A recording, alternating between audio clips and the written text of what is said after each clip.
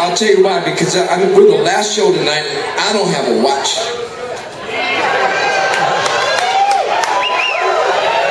You know what I'm saying? No one's gonna come and say, "Hey, we got a curfew here. We've got the ABC will shut us down if everybody doesn't stop drinking right now." None of that's gonna happen. In fact, you could go out, get a bite to eat, and come back and drink some more. You're on the Bluescruise, you just got to make it to your cabin. I got a whole lot of songs. Can I hear it? This kick-ass band right here. What about the Tommy Castro Band? Scot Sutherland on bass guitar. Tony Steads on keyboard. Poole on drums. Byron on the drums.